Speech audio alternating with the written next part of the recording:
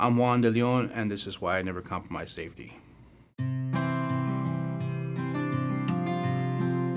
Main reason is going to be family, right?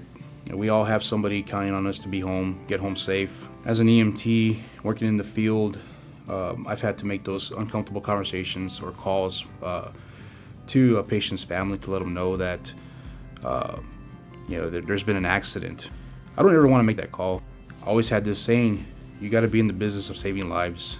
And that's just always stuck to me because of where I came from, my background. And I'm finding that that motto has carried over to my current position.